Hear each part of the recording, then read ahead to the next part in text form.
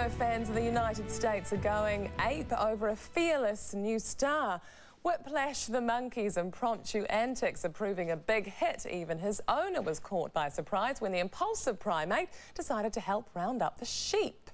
I think he's actually crazy. Maybe I can find a monkey psychiatrist. But crazy or not, Whiplash is pulling in the crowd at around 200 shows a year. With a name like Whiplash, who knows what he'll do next? To the weather now. We must be due for some nicer weather. Overdue, I think, Wendy, but it is looking a little better for the weekend. Hi, everyone. We've still got a wind warning in place, though, overnight for southern Otago from the Catlins to the Otago Peninsula for southwesterly gales with gusts to 120 kilometres an hour. It was very cold in the south today. A wintry high of just 11 for Invercargill and Dunedin. Kaikoura got to 24 as a gale westerly blasted through, then dropped to 11 as a gale force southerly arrived with a front.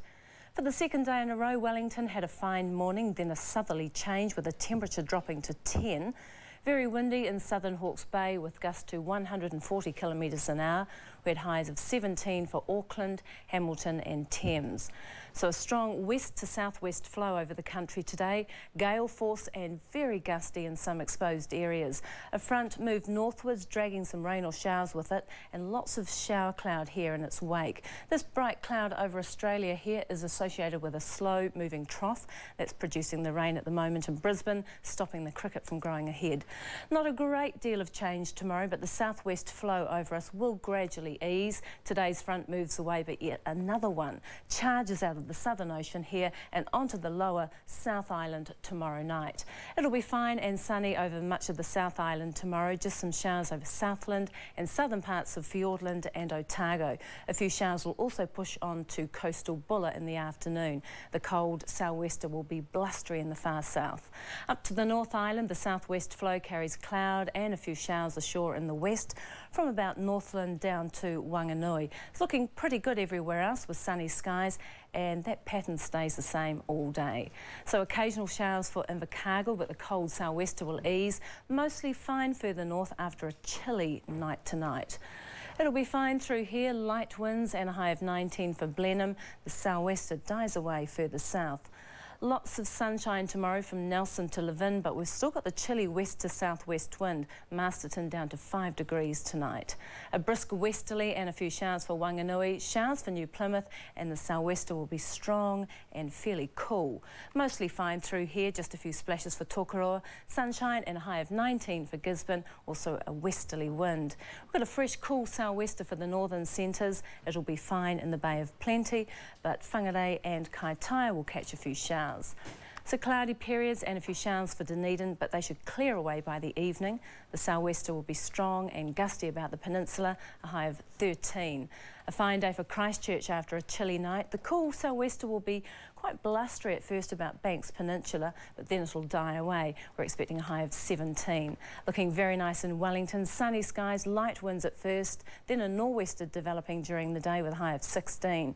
A mix of fine and cloudy periods for Hamilton. There may be a few showers mixed in, especially in the west. A fresh sou'wester and a high of 18. And the sou'wester will be strong in exposed parts of Auckland.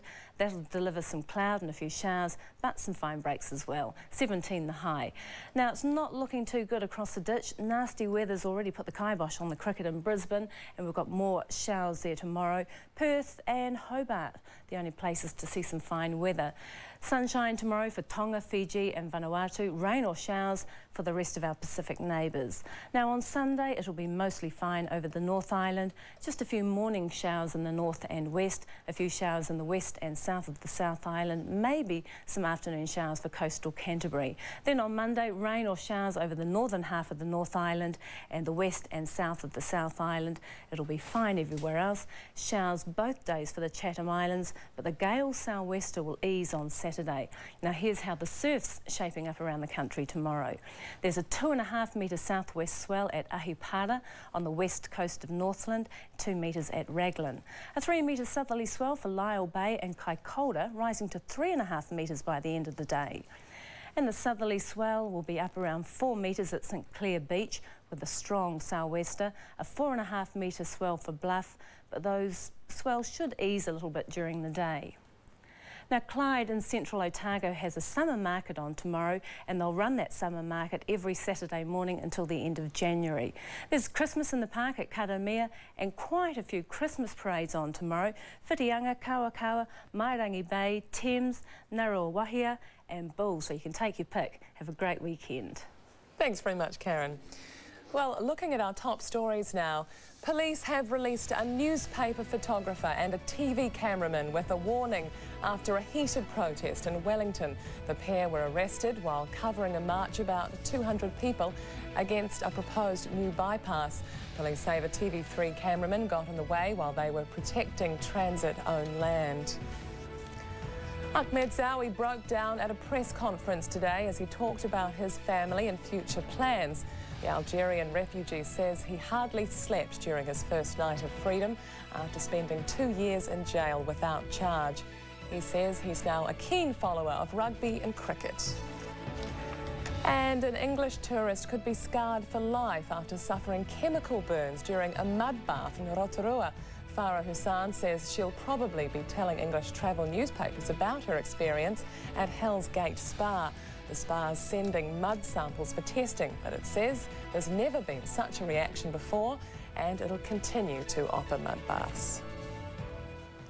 Finally tonight, some Santa spirit, Japanese style. These wannabe male and female Santas are taking special classes in downtown Tokyo to get their ho-ho-hos down pat. And as they say, practice makes perfect.